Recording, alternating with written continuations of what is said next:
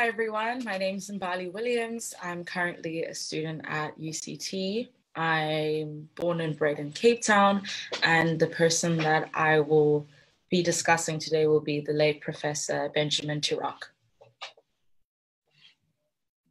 Thank you, Mbali. Lydian? Good morning, everyone. My name is Danelle Plaatjies. I'm 19 years old. I'm currently studying at UCT, doing a BA in Theatre and Performance, and today I'll be speaking about Sophia de Bruin. Thank you, Lydian. Neo? Good morning, everyone. My name is Commemorate. I am 19 years old. I'm currently a theatre student at UCT, and I was born in Belito, KZN, and I will be discussing Geraldine, Fraser, Moleketi. Thank you, Neo. Oliver?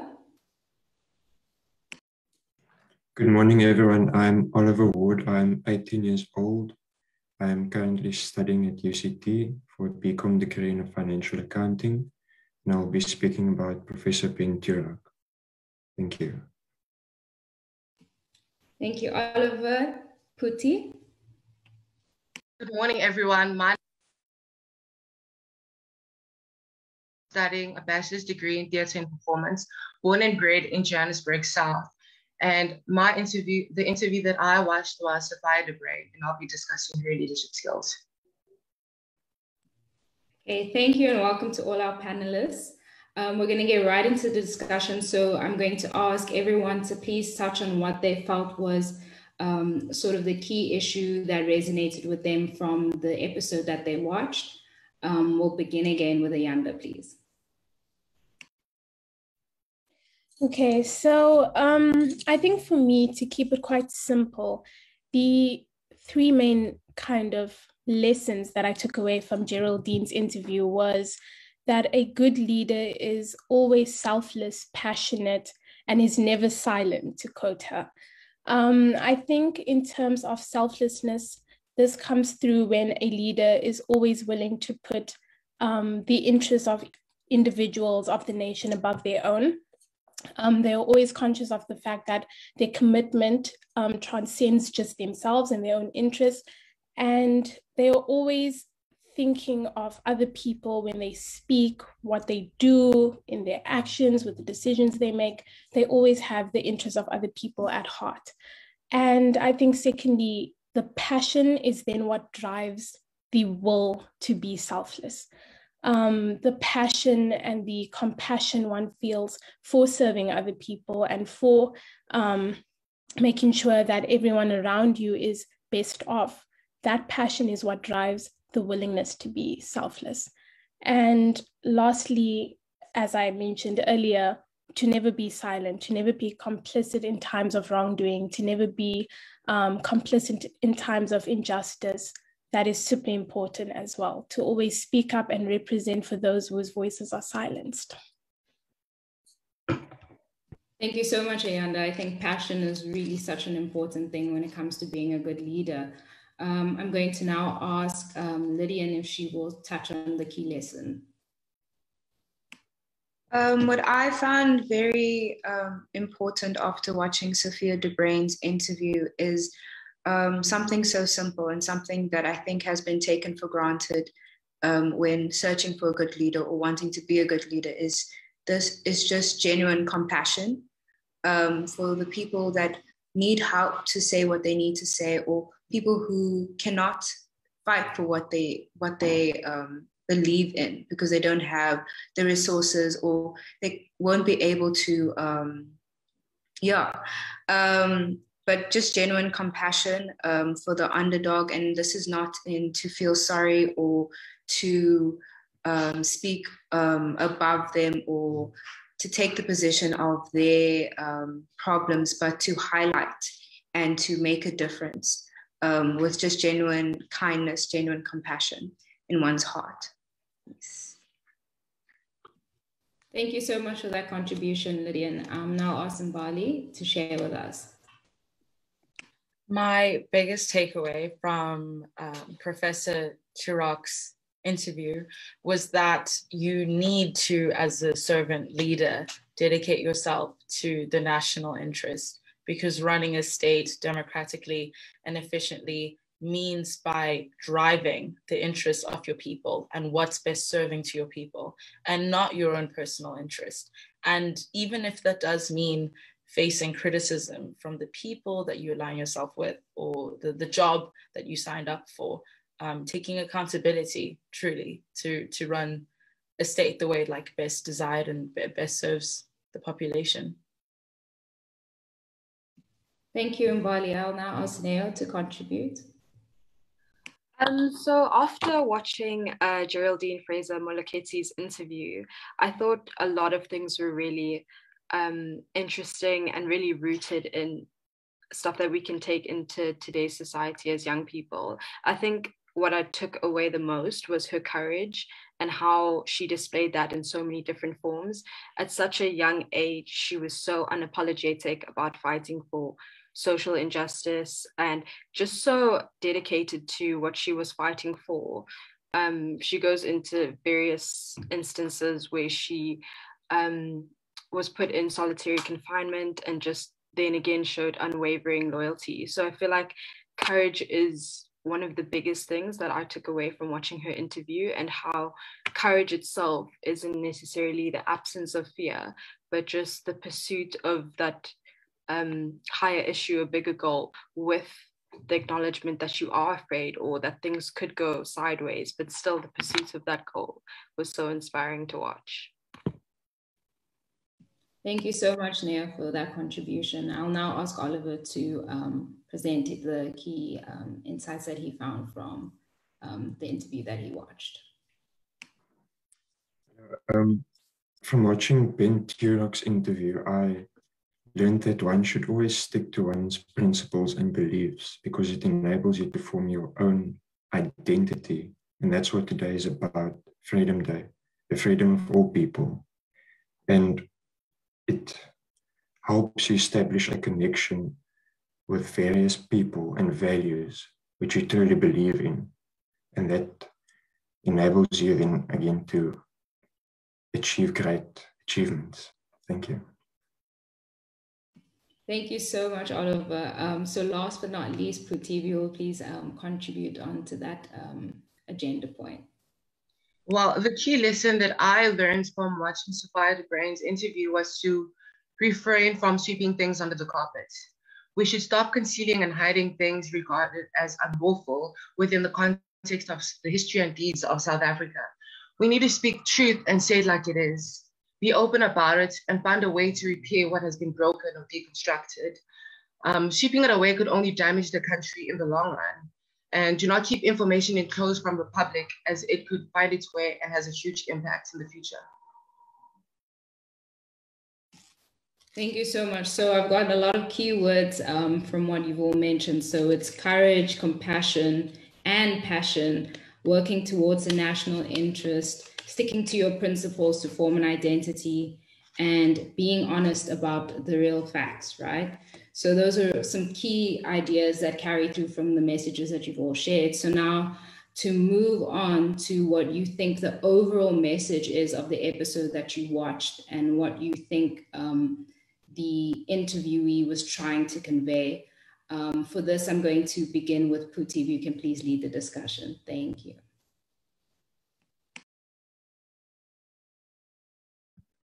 So in the interview, Sophia is trying to say about women's rights and social justice is that women and their rights are often pushed aside, ignored, marginalized, and overlooked. For example, the women in the rural areas are clueless about gender and the way they should be treated. This is deeply rooted in the patriarchal system of apartheid that stripped them of freedom and tranquility. Having to march to the Pretoria buildings on August 9, 1956, alongside 20,000 other women from different racial backgrounds, as their issues have always been at the base of the pile. In the present times, women in the MP are fixated and distracted on fashion and glamour instead of facing the real issue at hand, and in a way, sort of letting women of SA down. Thank you, Puti. That's very, very powerful. I'll now ask Neo to just touch on the message from the interview that she watched. So in the interview that I watched, I thought there were a couple message takeaways that she offered. A very interesting one was that she talked about how she was part of 3 different leadership organizations at the time and committees. And in the interview, she was actually asked if that was difficult for her, that duality of membership, if that kind of posed issues. And I thought that was so interesting, even looking into today's society. So often we feel like we can only be part of one activist group, or we have to dedicate our whole belief system to only one form of activism, whether it be gender-based violence or environmentalism or whatever. But her kind of talking about how you can incorporate all those things, you don't have to be one dimensional type of activist. It's more a plus than something that should hold you back in your leadership. I also thought it was interesting how she touched on social and economic justice as well. She talks about breaking down the patriarchy one step at a time. And I think so often women feel like it is only their fight in breaking down the patriarchy, and how they have to engineer and pioneer this whole movement in order to get a seat at the table. And she talks about the fact that men, our male counterparts, our male allies as well, need to kind of join females in this fight. And that's the only way we'll get to a progressive South Africa. That's the only way we'll actually see change if men and women work together to break down the patriarchy. So I thought those were 2 interesting points from her interview. Thank you so much, Neo. I'm going to ask Ayanda just to touch on some of the things that you picked up on in your contribution. I actually fully agree with Neo, and that was one of the things that I took away as well from the interview, was the intersectional approach that Geraldine used within her own activist work. And in addition to just non-racialism and non-sexism, she also considered the plays of classism and how that affected people as well. And I think that intersectional approach is another quality that I think is so important in leaders. Because if you are serving a population, you need to understand that within that population, there's a vast number of identities, and the way we exist in the world determines how we are perceived, how we are treated, which systems of oppression we benefit from, or which ones we are oppressed by. And in order to serve equally and inclusively, you need to understand those identities and how to approach them and how to deal with them in the different ways that they need to be dealt with. So I think that was something that I also really resonated with, and something that I like to include in my own activism. So that would be one of the biggest takeaways for me as well. Thank you so much, Ayanda. Lynn, I'll also ask you if you can just contribute to that discussion. To draw on what both Ayanda and Neo said, I agree completely. With what Sophia said in her interview, that really stuck with me is that there's this trend of, not necessarily a trend, or just this sense that a lot of people across race groups have forgotten how many people fought for freedom for South Africa. It was not just Black people, it was also colored people also joined the fight. There was a lot of white people that also joined the fight, a lot of Indian people, a lot of Asian people that also joined the fight. And it's not saying that we must now forget that that Black people helped to build this country. And what Sophia said is that you can never ask to be awarded. And yes, the awards are good, but it takes a country to build a country, to create freedom for the country, to create a good country. And that's what I really took from Sophia's points, that it's not only about male or female or LGBTQIA community, it's about all races coming together to make sure that we're doing the right thing for the good of the people. It doesn't mean it must serve a certain kind of ethics, it will just be good for our country. Thank you. Thank you, Lydia. And I'm now going to ask our last 2 panelists just to contribute. So I'm going to first start with Mbali, and then I'll ask Oliver to contribute. I mean, everything that's been said is clearly so applaudable. But on Lydian's points, I think the fact that we need to really recognize and acknowledge as a society that it's all of us versus the system. It's all of us versus a greater system that is institutionally and historically and time and again oppressed certain populations of people. And so when I was watching the interview on Dr. Toerok, what was so refreshing was seeing a white man who was cognizant of his privilege and the positionality that he had in society fighting against an apartheid system because he felt it instinctual. He was disgusted by what was happening, and something that we really need to normalize. And this generation is 100% getting better at it, is really just fighting fights for all of us at large, and not necessarily depending on the oppressed minority, or in this case, majority, to fight the system because they're the ones being oppressed by the system. He himself was easily in a position of comfort and privilege, and he could have, sat and really waited out apartheid, as many people did. But he had an active decision to fight the system, which is huge. That was a significant takeaway from me, because I'd like to think that at least as a servant leader, I would want to fight fights that aren't necessarily mine while still not taking up space. Because I think like that's something that that Dr. Toerok had really done so incredibly, was that he managed to fight a fight that wasn't necessarily his whilst not moving the mic from the people who needed it the most, because that can quite quickly also become a thing. I think, of course, there are servant leaders with good intentions, but there are careerist, tokens in play. There are people who have their own personal vendettas or ideals that they want to get out of fights and out of being politicized.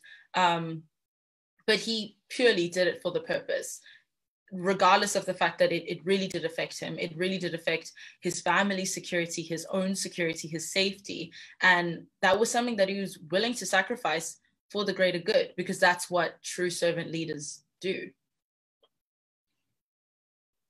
Thank you so much, Mbali. I'm just going to ask Oliver to contribute, and then I will open up to the panelists to make further contributions in relation to what has been said already. So Oliver, you can take it away, please. Thank you.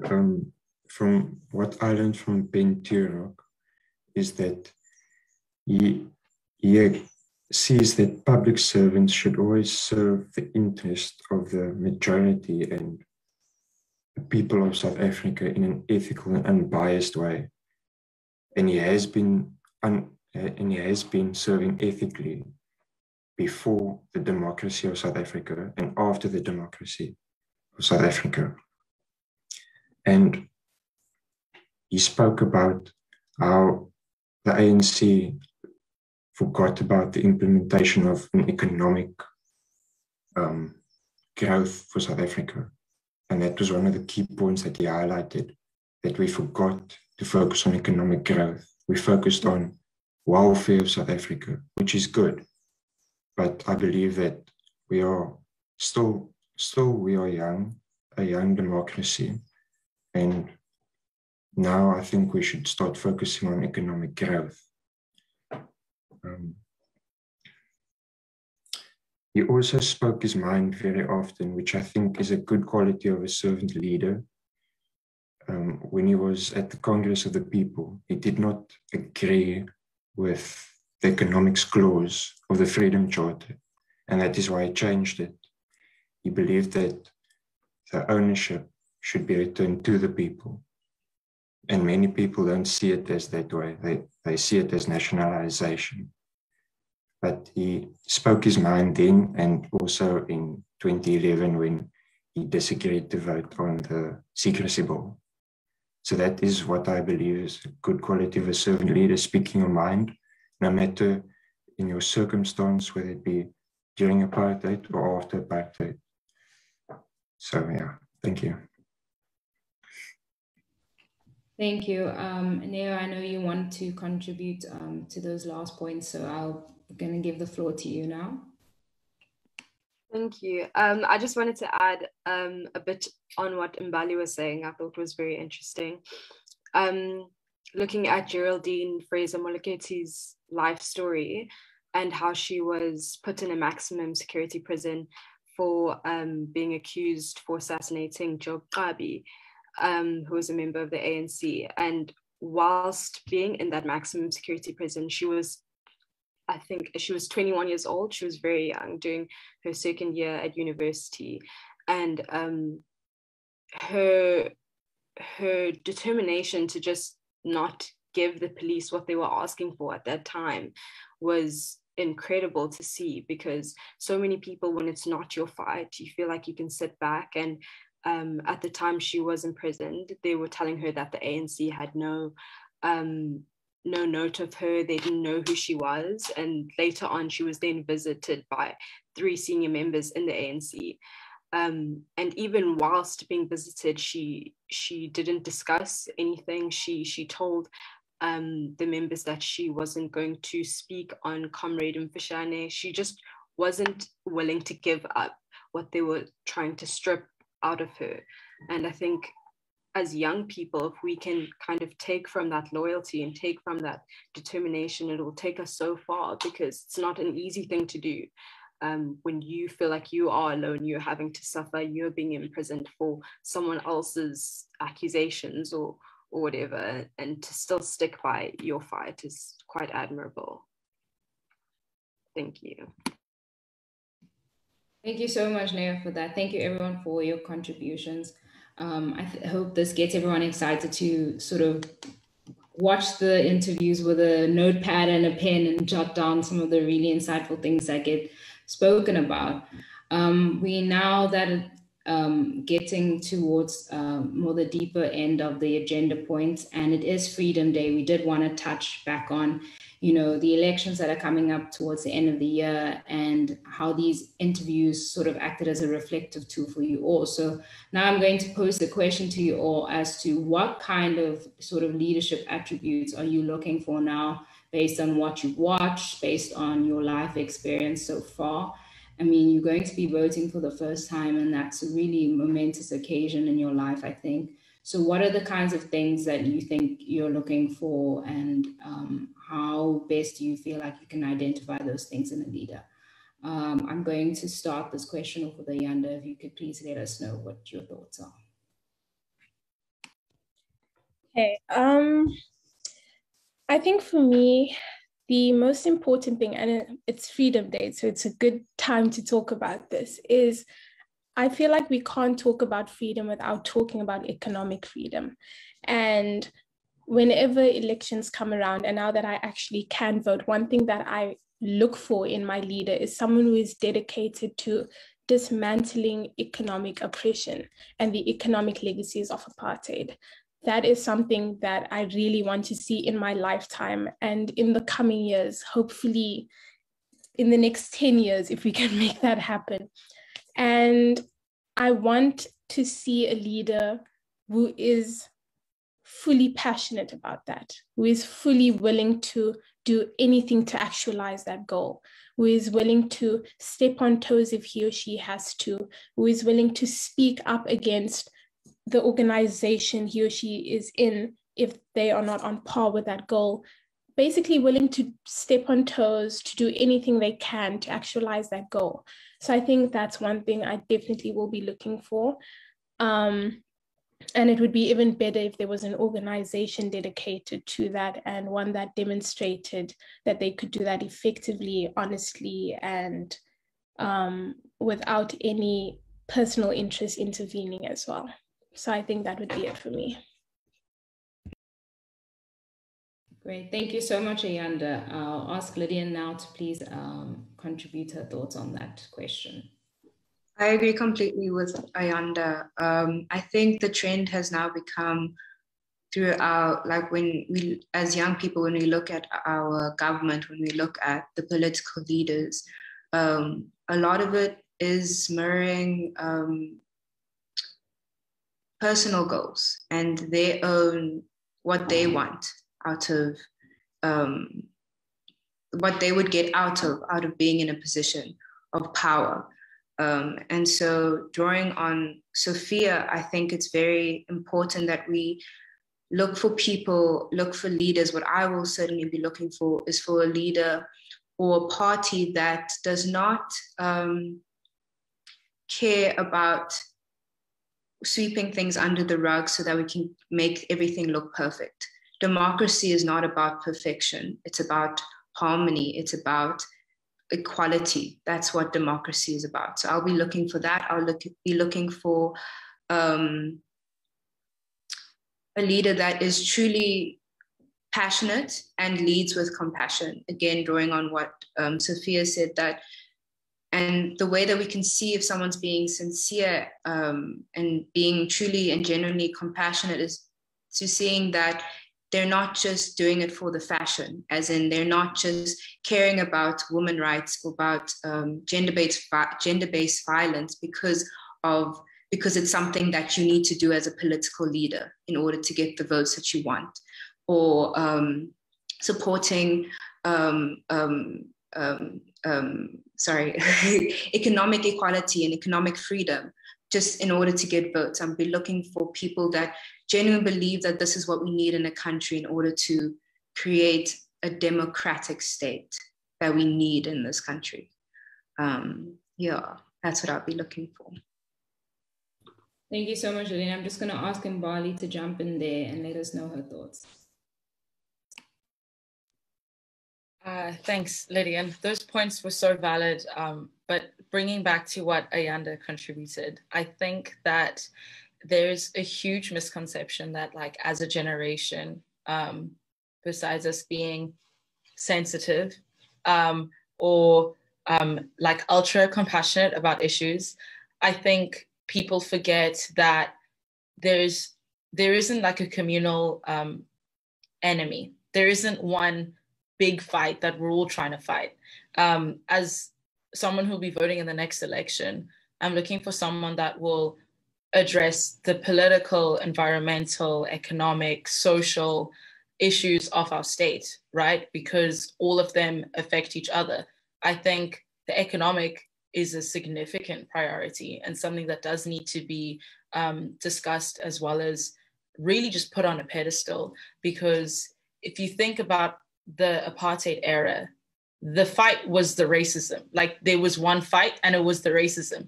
And I mean, in the post-apartheid era, while you'd like to think that the racism might be gone, it is the underlying issue and the fuel of like every form of oppression that we have in South Africa.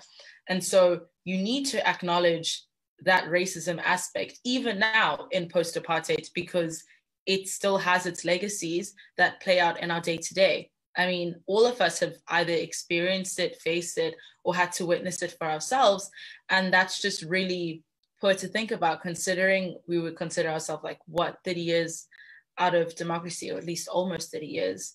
In terms of the servant leader that I'll be voting for, somebody who preferably actually prioritizes transparency and accountability. Because as Lydian said, we're not looking for a perfect democracy, because democracies are not perfection. You can only hope and vote that the person that you get is best suited to the things that you yourself prioritize, the things that are important to you. So read up on the testimonies and, you know, really invest yourself, do your research to try and get the leader for the South Africa that it is that you want. I think us voting in the shadows of our parents, those days are gone. Like, we are all individuals. We all have agencies. We all have the ability to vote for, look out for, and actually put forward the types of leaders that we want to see, because we're the ones that are going to have to face the repercussions. We are the ones that need to live in the society. I mean, we're already trying to fix every environmental, gender-based, violent, technological and economic issue that generations before us have left us to deal with. So we can only make the cognizant effort and actual decision to really make something out of our state.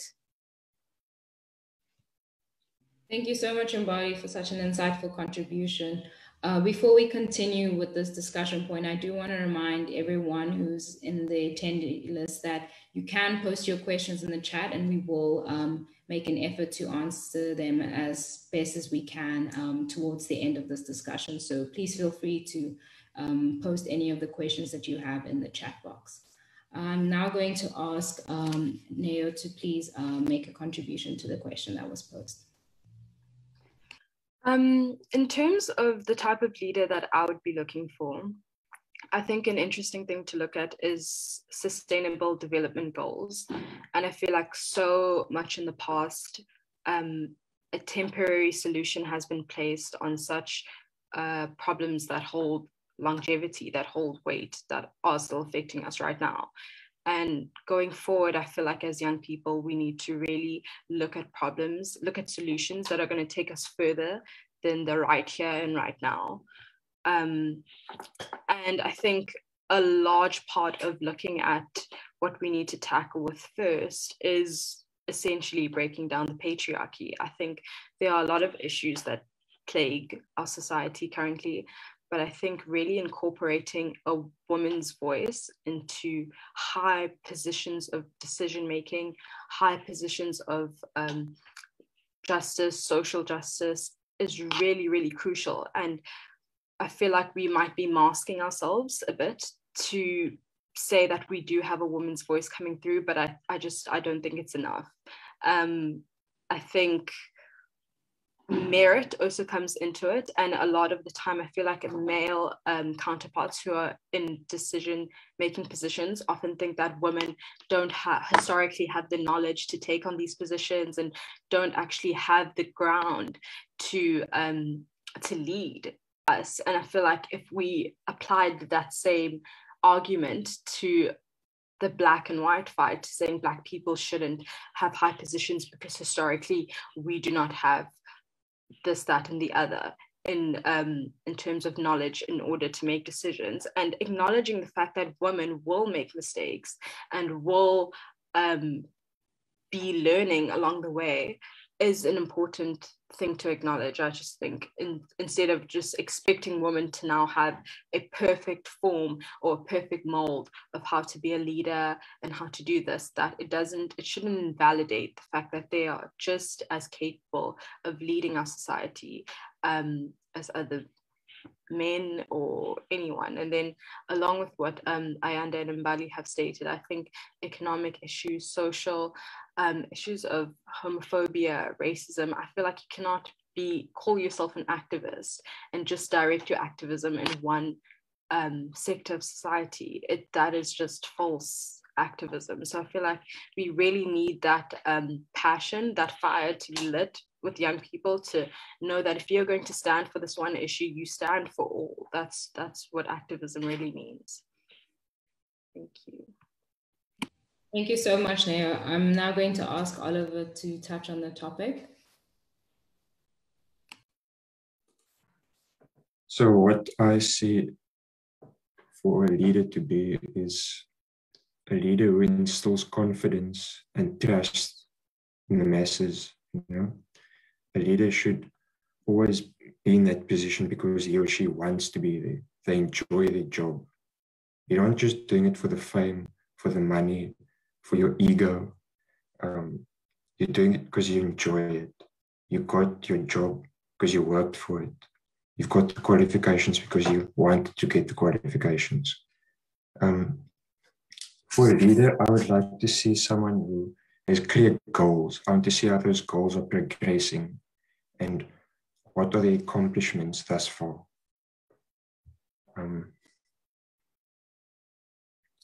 Yeah, that's it. Thank you. That's it. Thank you so much, Oliver, for that contribution. I think we will echo that as well. I will now ask Puti to lay down a contribution for this question. So the ideal leader that I'd like to vote for at the upcoming elections in October is basically a leader whose aim is above their own self-interest, but to uphold the deeds and the interests of the people of South Africa.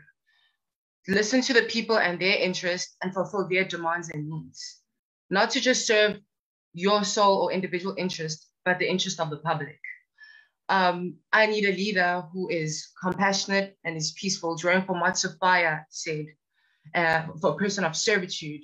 I need a fearless leader who believes in safety in numbers, who fights for the struggles of women within the government and society throughout our country, who assists gender commissions in the rural areas, who is aware of the inclusion that the community should be recognized and honored, rather than the individuals who are in the position of power. Stop sweeping things under the carpet. Just say it like it is, because we're not in a democratic state that is perfect, like Lydia and Badi stated. I need a new leadership that's broad and inclusive and doesn't have to be solely ANC or any other political party that's already populated, but it could be anyone who has the value and set of minds. I need the right frame of values and minds to serve South Africa, have integrity, honor, and resilience, who knows his or her work, who has the skills of analyzing documents, who is aware and informed of all the constitutions of South Africa, who is just not a leader who's put in the position of power, but does not know their work. They need to know the ins and outs of the complex issue of South Africa's history to form an ideal future for our country. I need the kind of person who doesn't go to a place and says, this is my place. You're a fleeting body in this experience of time. You are you there to serve. The people around you, they don't work for you, they work with you. Thank you. Thank you so much, Ruti. I think what really stood out when you said the people around you work with you, not for you. Thank you. I think that's really insightful. So what we're going to do now is going to take one of the questions that have been posed to the panelists. So the first question that we're going to address, and anyone who wants to volunteer to take this up first, you're more than welcome to, is, have you found a political party or political leader that have the qualities that you spoke about? And this question was presented by Marie-Louise Samuels. Is there anyone who has found a glorious leader?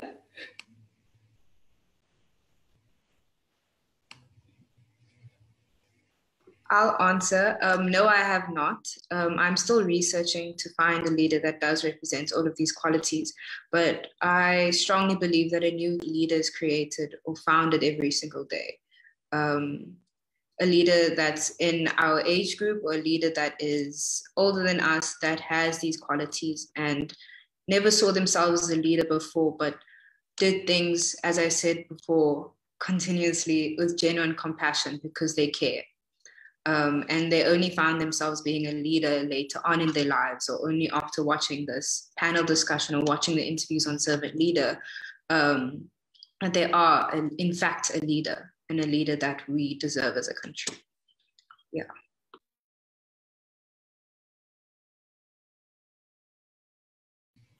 Okay, thank you so much, Geraldine, for that contribution. We do have until October to figure that out, so thank you for that question.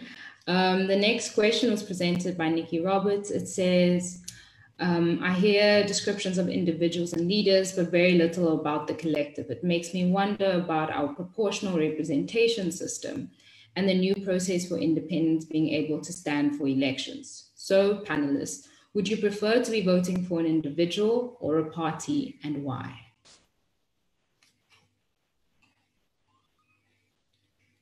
I think I'll start us off because I do have an answer to that. I would very much prefer to be voting for whomever I feel like best represents my interests. So if the party is the one that has presented a united front that works in relation with my own interests and needs that I see, then I'd vote for the party. But if I see there's an individual that if they were in that space where that party is, they'd be able to keep that party accountable. I think it's, being able to do both of those things is something that's really important. And our democracy, because it is representational, every single voice that does get a seat, whether it's 50 of the seats or only 2 of the seats, all of those voices are important in terms of making sure that people stay accountable. So I think when it comes to if an individual shows promise, then 1000% I'd vote for them, but they need to be an individual that is strong enough to take up the bigger collective sort of party powers that are at play, because those are very significant in our country, whether it's the opposition party or the main ruling party. Those are very big sort of power dynamics that are at play. So whoever becomes an individual, I'd like to stand for it, needs to be someone that has a significant amount of independence and also is willing to fight that fight, because it's easier to sort of try and appease to one of those, power heads to gain more power, but to be someone who will sort of stand steadfast in their independence is really important. I'm going to ask Lydian if she would be willing to contribute to this question, please. I agree with Danelle. I think that's the beauty of our South African democracy and our parliament, is that we're not voting for an individual, we're also voting for a party, because like I said before, it takes a country to change a country.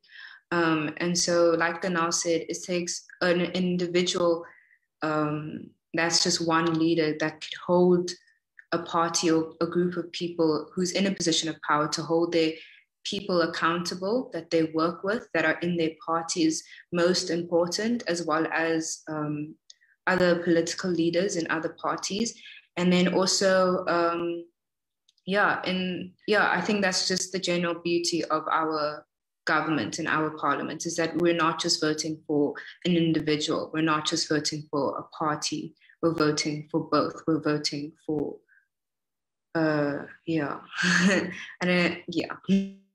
Okay, great. Thank you so much, Lydia. And I'm now going to ask Mbali if she'd be willing to touch onto that question for us. And also, if there's anything that you think the question touches on that you'd like to address, please, to all the panelists, feel free to contribute. I think I would prefer to vote for a party. I think it's because, as you said, in a proportional parliament system that we have in South Africa, in this democracy, people get seats. So I could obviously vote for an individual and, hope for the best. But at least if I vote for a collective or a party at large, I know that there are people that I should be able to rely on to hold other people accountable. I know this goes back to the interview, but something that Professor Toerok had done, I think, so effortlessly, and mind you, without caution or even hesitation, was hold the people in the ANC accountable. He was the first one to criticize the president. He was the first one to criticize the party that was at the helm of the country for making certain promises to the people and completely sidetracking from those promises, for completely deviating from the things that it is that you said that you were going to accomplish and how you were going to prioritize your people. And they didn't do that. And if we voted for individuals and not parties, I don't think we would hear those voices of criticism. Or at least even if we did, we know that they wouldn't carry water. They wouldn't have power. I feel like I think voting for individuals can be so flawed to an extent, because you cannot put all your eggs in one basket for one person. We can't just cross fingers, hope for the best that the single individual will run our country with all of the right intentions and won't mess up and won't take accountability. If they have people in their party checking them, if we vote for a party at large, then at least we can put our hope in more than one person. I just don't think it's completely feasible to rely on a person completely, because a single individual cannot run a state. If anything, we need to mobilize as a democracy, as a community, as a society, to try and get us where we want to be. And Ubuntu, I can only see the correlation between wanting to be with people for other people and not one person for a whole country. I just don't think I think it's highly flawed. Yeah. Great. Thank you so much, Mbali, for that contribution. I know Neo wanted to also touch on this question. So once Neo has given their contribution, we'll move on to one more question that I will present to the panelists. Thank you. I just wanted to say it's struck my attention recently, just this notion of power and the difference between power and authority. And I think what's been revealed to me quite clearly is that power so often is just a perception and is not really as tangible as we make it seem. And if we could just kind of unveil this idea of what is power and who has power, it would really take the pressure off of us as human beings and as leaders to kind of step in and lead perfectly, or just kind of make decisions with the people we are leading's best interests at heart. So I think I personally would also vote for a party, because in a group of people like that, you'll have faults. And it kind of dismantles this idea of one person being able to have power, which essentially isn't really something that you could hold or that you could see. And giving that authority to a bigger group of people allows people to hold others accountable, allows a group of people to build integrity, and that integrity can lead to trust. And us as voters can then place that trust in the fact that that group of people, there might be some who have let you down, but there are others that have integrity. And I just feel like the trust, the basis of the trust is deeper rooted when it's a larger group of people, opposed to just one individual who is bound to let you down, who is bound to mess up somewhere. And then that pressure turns into, you kind of villainize that one person, not realizing that a group of people, you will get the same thing, but at least your chances are better of having someone you can place your integrity in. So that's my answer. Thank you so much for that contribution, Neo. We do have another question that has been posted by an individual named Beware. Beware asked the question, do you think it's time to change our economic ideology to a liberal state? Who in the current leadership do you see leading us to this ideology?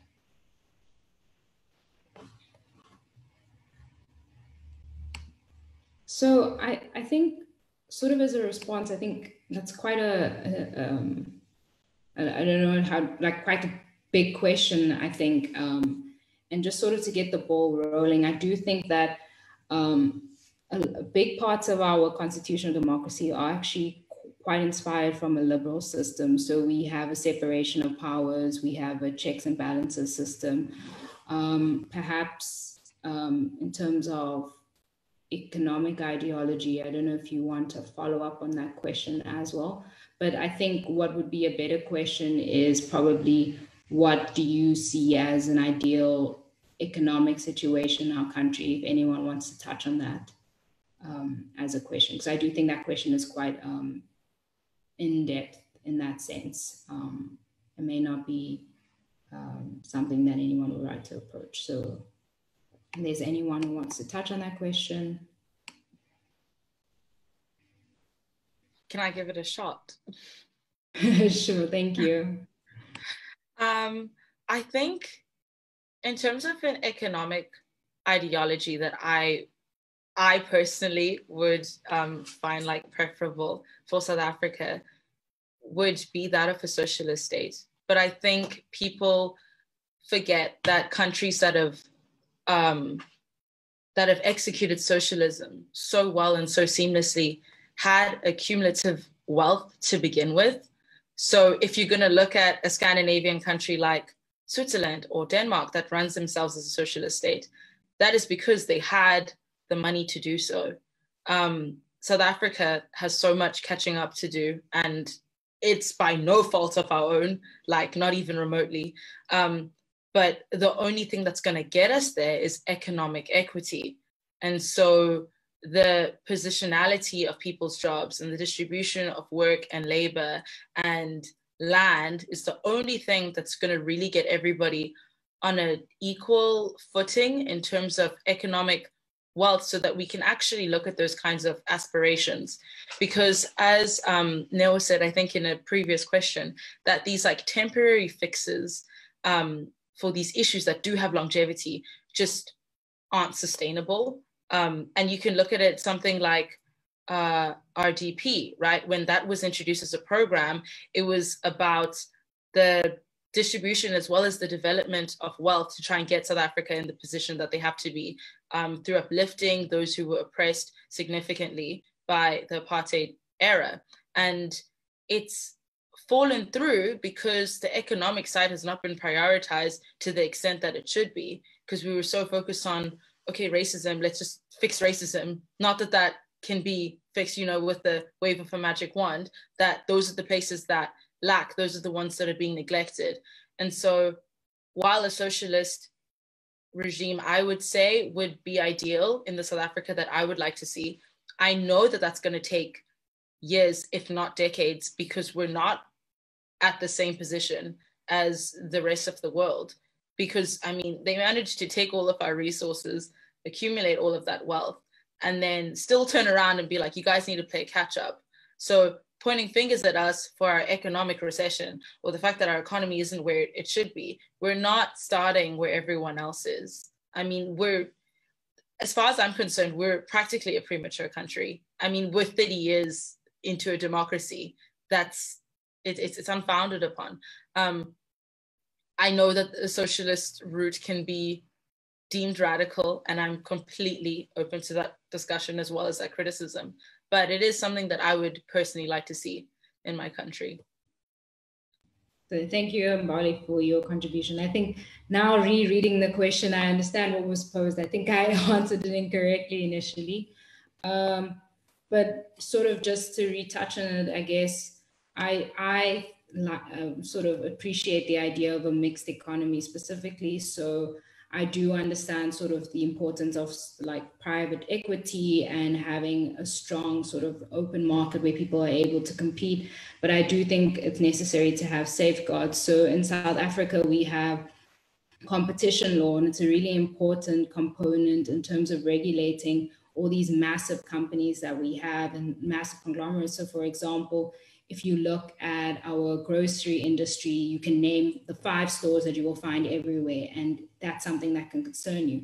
The fact that the South African brewery has sort of control of about 90% of the alcohol distribution market is something also that gets regulated. So I think a bit of both is always important. I don't think systems that act in absolutes are able to address their cons. So that's why it's important that you have a mixed system so that the weaknesses of a select system can be addressed through some of the strengths of another system. So I think that's kind of my take on it. I don't know if anyone else wanted to speak specifically on this and just basically anything about our economic state, if anyone wants to touch on that. If not, I do have a final question for the panel.